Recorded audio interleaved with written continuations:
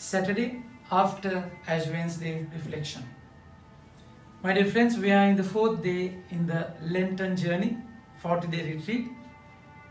Have you heard St. Augustine says, you love and then do whatever you want. Because love heals completely. If you love, you cannot hurt a person. If you love, you cannot use a person. And yesterday, he said, you have lost the bridegroom. You have lost that support, that love in your life.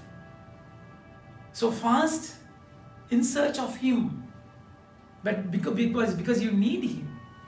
So in journey of coming back, release all the bondages of the other people. Because when you are hurt, you will hurt others. And today's gospel, it speaks about the doctor and the patient. My dear friends, because we are sick, we are broken, we break other people.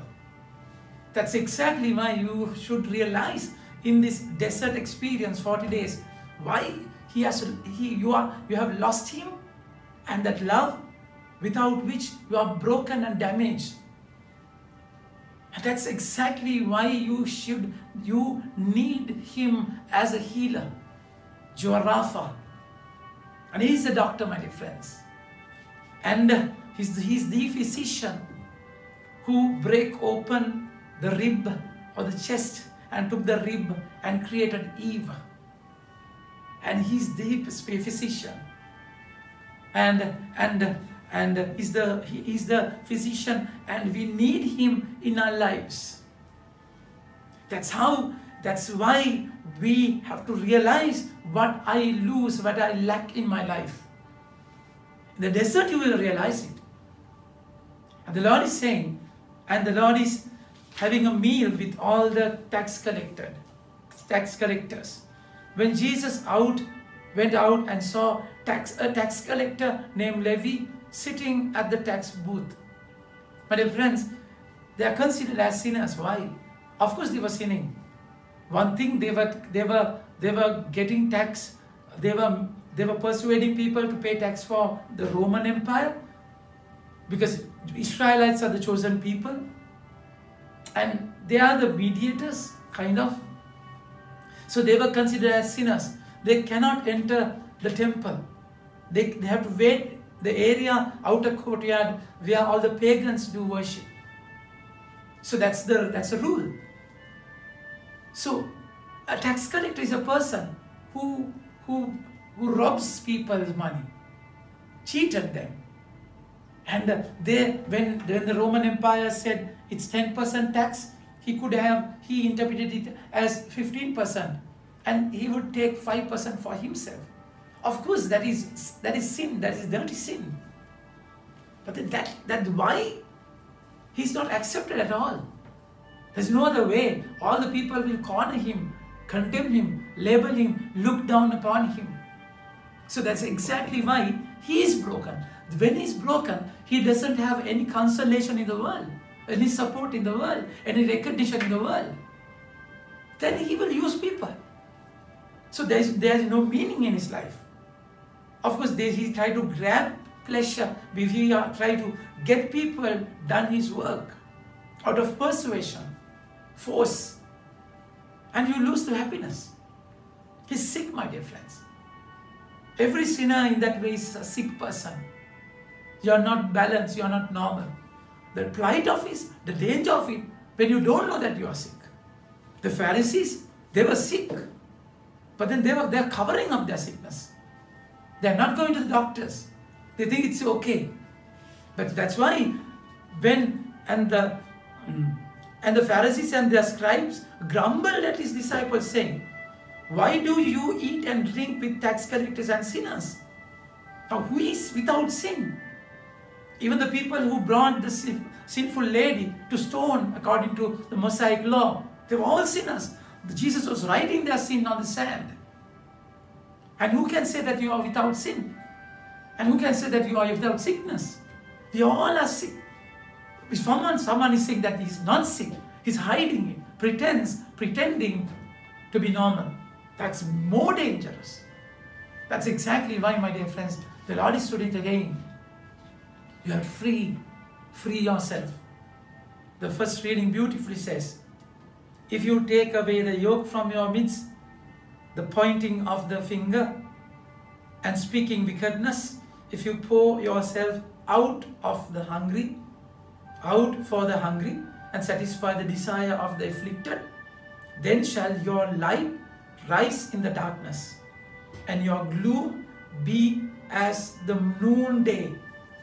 And the Lord will guide you continually and satisfy your desire in scorched places and make your bones strong.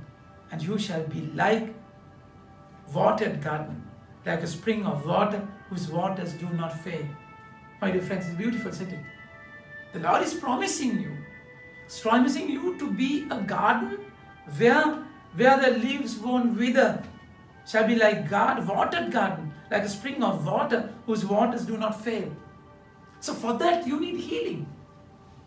Exactly, you need that touch. Accepting that you're broken.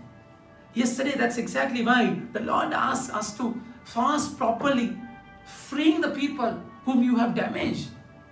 Now the Lord is turning you into a blessing. Rather blessing people, you're going to be a blessing. That's exactly what should happen in your life. In this Lenten journey, you have to realize, you have to accept that I need a doctor, that I am sick. And I need him, because a patient cannot treat him by himself. No. That doctor should touch him. And the way Jesus touched Levi, it's beautiful. He said, come follow me. Come follow me. It's out of acceptance. Love. That's the first day where he experienced the true love in his life. Without condemning, labeling, cornering, no. Looking down upon that person. Jesus, without judgment, out of mercy, is calling him. He's saying that I want you. I mean, imagine a guru calling a sinner to be his disciple. I mean, it's a bold decision. That's why all the people put the allegation on Jesus, that it's against the normal tradition. They were considered as sinners when you eat with sinners, because in meal you share your life with him. So you share sin. That's exactly the speciality of our doctor. He never just gave medicine, instruct them. No, he became the medicine. He became the food in that meal. So he became that life for that lifeless person. My dear friends, the moment you experience that love, you will begin to joyfully love the other person. And that's why you and your ancient ruins shall be rebuilt. You shall rise up the foundations of many generations. You shall be called the repair of the breach, and restore all streets to dwell in. If you turn back your foot from the Sabbath, from doing your pleasure on my holy day, you call the Sabbath a delight, and the holy day of the Lord honorable. If you honor it, not going your own ways, or seek your own pleasure, or talking idly, then you shall take delight in the Lord. My dear friends, it's true way, isn't it? When you allow him to love you, and Jesus want Levi or Matthew to come follow me, he left everything and followed him. And see, the way he became like a watered garden, like a spring of water, whose waters do not fail.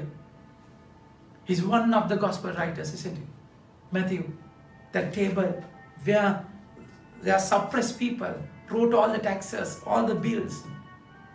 It turned into a table of evangelization, writing the good news.